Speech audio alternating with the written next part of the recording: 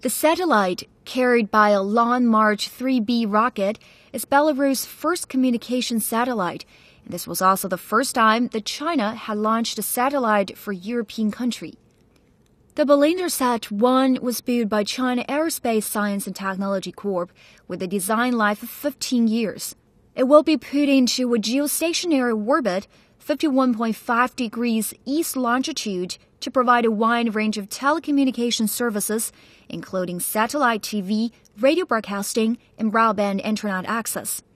This was China's first orbital mission of 2016 and the 223rd launch of the Long March carrier rocket.